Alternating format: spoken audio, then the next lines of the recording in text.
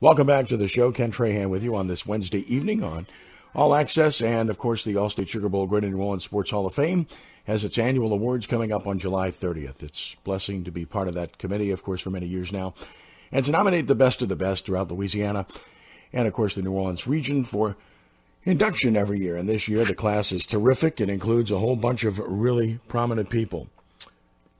Joining us now to talk about that particular honor is one of the people that's being honored, and she was just absolutely brilliant in her career. If you had a chance to just remember not too long ago on the softball diamond when Ashley Brignac was getting it done in tremendous fashion, first of all at John Curtis Christian School, then at the University of Louisiana, and for her exploits, which were just terrific, she is being inducted into the Greater New Orleans Sports Hall of Fame. Ashley joins us now. And Ashley, first and foremost, welcome and congratulations on a well-deserved honor. Thank you so much. I am so humbled and honored by this. I'm just so thankful. Well, I just talk about the whole genesis of this. What got you interested in the sport to begin with? When did you start playing? I started playing when I was about 6 or 7. I remember going to a park and seeing people play, and so I went home and I took up some socks, rolled them in a ball, and my goal was to hit where the roof and the wall met at the top. And so started there, and then it just kind of took off from there. Started playing coach's pitch, played shortstop, played third base, and then my dad told him I was interested in pitching, so we found a pitching coach out in Denham Springs, which George Metters, his daughter, played at LSU for a little bit. And he kind of got me started. And when we realized it was serious, we kind of took it pretty serious. And the funniest part is like when I made my first team, I found out years later that I made it by default just because they didn't have enough girls. That I wasn't actually that good. I was playing in right field, and I remember distinctly I struck out, but I didn't swing. The ball actually hit the ground, and the umpire called it a strike, and I was distraught. I went to right field crying. And then slowly, I started catching some balls, and then they put me at third, and it just kind of took off from there. And when I started pitching, I had a lot of naysayers. I could never pitch. I'm not any good. I mean, I was really short and tiny. But, we just kept working and working hard. And slowly things kind of came along. And then my growth spurt happened when I was in junior high and high school, and just kind of took off from there. John Curtis Christian, obviously that's where you first became well known for what you accomplished on the softball diamond. And of course, this was a tremendous experience for you. It goes without saying. And not only a tremendous experience, but a lot of great memories and a lot of championship numbers that took place there. Christy Hebert is a good friend of mine, and she's, of course, a wonderful person and a great coach, too. And National Gatorade Player of the Year in 2007, senior year, 25-0, 421 strikeouts, 14 hits, 160 innings pitched, 21 no-hitters, 7 perfect games. You look back at that, it's kind of dizzying, isn't it? It's crazy, because I was telling some people not too long ago, it's like my sister played at John Curtis. I was able to come back and watch her, and, their mound moved back a little bit. But I started gaining perspective then.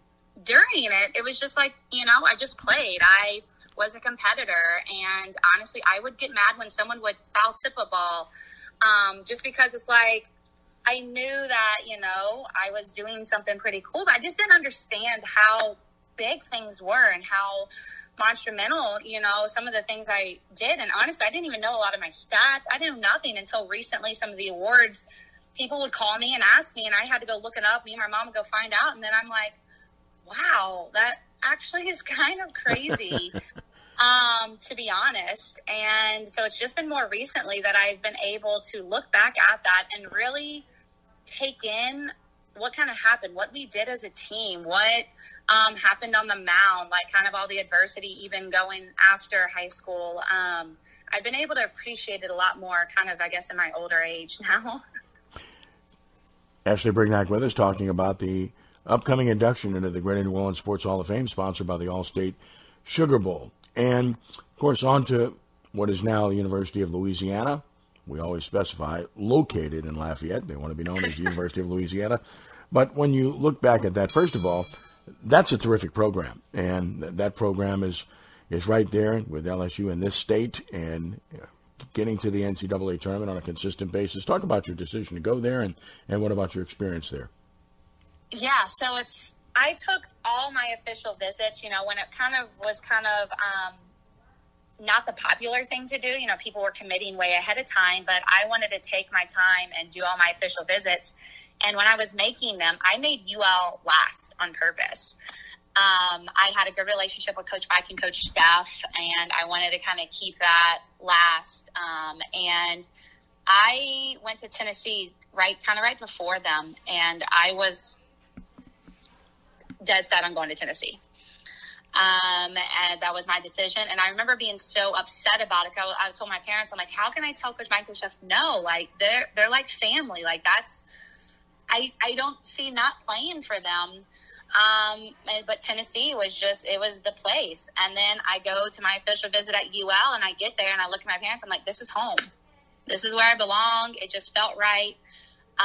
And so what was really cool is the day I committed, we drove out there. It was rainy, and so they were in Bourgeois Hall practicing, and I surprised them at their practice and was able to kind of tell them, and if you know anything about Coach Mike and Coach Steph, so to tell you that they canceled practice after that would tell you anything, because, practices never got canceled.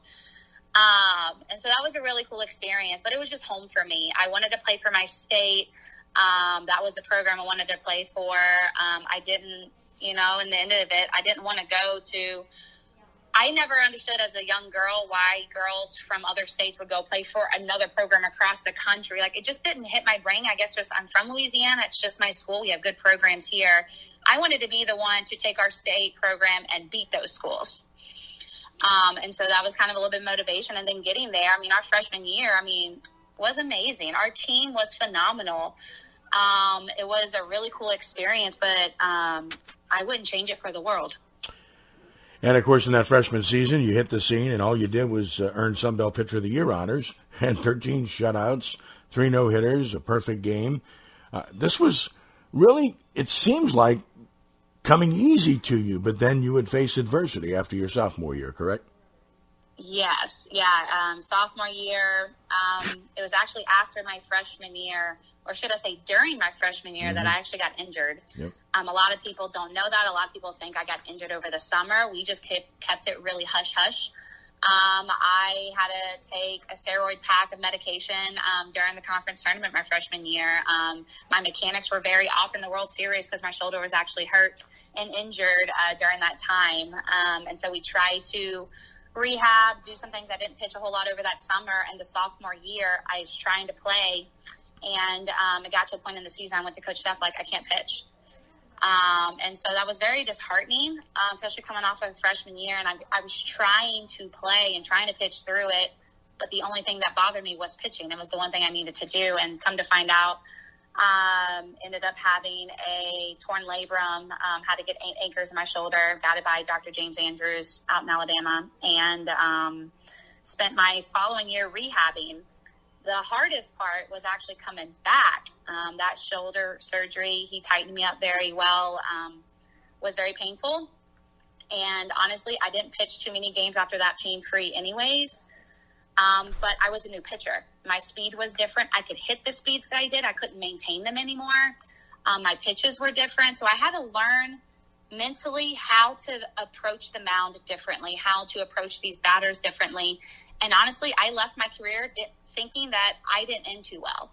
I was kind of a little heartbroken through that. And it took, again, many years to sit back and look back at what I was able to do and accomplish and be satisfied with it, be actually okay with that, and be proud of what I've done. And I knew I did things at a high level. And the fact that I was still able to come back and do pretty well and also keep my academics the way they were, I'm very proud of that. I take a lot of pride in that.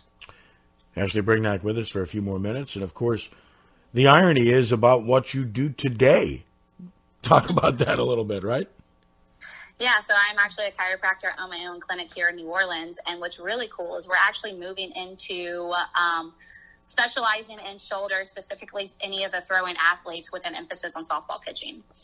And so I have taken an interest back into the softball world of coming back and helping these young athletes with their mechanics, but also with their shoulder health, how it should move properly, how to pitch with power without sacrificing your shoulder. I understand all avenues of it because when I had a shoulder injury, and being able to also do the care, not just give them the results or give them this, like I can actually then perform the care of them. And I understand it because I've been there and done that. So that's actually something that's new coming up that I'm very excited about because it's a passion of mine, and getting to help these young girls know that they can get care and do performing well, but I will never sacrifice the health of their body or shoulder to accomplish something. And so being able to use my experiences and expertise in that area to help is it's kind of like my passion and my calling. I'm really excited about that. That's amazing to be able to give back in that regard because of the experiences that you've had. And then actually in terms of this honor itself, being recognized as one of the best in the history of sports, not just your sport, but every sport, male, female, in the greater New Orleans area, and the Allstate Sugar Bowl, of course, being behind this. Just talk about what it means to you personally. It's kind of makes me speechless a little bit, to be honest. But honestly, I go straight to the people that have helped me. I mean, my parents, my dad, my mom, siblings, the coaches I had, Coach Jesse at Voodoo, Coach Chrissy at Curtis, the Low Teeps. The people who supported me, honestly, our teammates, I mean, our catchers in high school, right? Gabby at first, and like all these people that are surrounding it. Honestly, that wouldn't have been possible because softball is not an individual sport, it's a team sport. And I'm very honored to know that not only am I getting inducted into the New Orleans Hall of Fame, it's like softball is getting inducted into the Hall of Fame, like that's very exciting and honorable. And I'm just excited to represent women and the community and softball at a high level. I'm speechless, and I'm very honored to be able to stand next to some of the greats in the area. It's very humbling. And last but not least, to see where the John Curtis and the UL softball programs are today, I know that makes you very happy, doesn't it? Oh my gosh, it makes me so happy. And to see that they're getting national recognition, especially the UL, and seeing what they've been able to do. And then Curtis, they're creating a dynasty there. My sister went there. But it's definitely family. I mean, my kids are at Curtis now, actually. They're in the early childhood center. And, I met my husband in Lafayette at UL. And so it's this whole family ordeal where I go to Lafayette a lot. I live here close to Curtis now. And to see them where they've gone and know that, I was there and I was part of the history is pretty special. Ashley Brignac, Allstate Sugar Bowl, Greater New Orleans Sports Hall of Fame electee, will be inducted on July 30th at dinner in Caesars Superdome. Looking forward to the ceremony.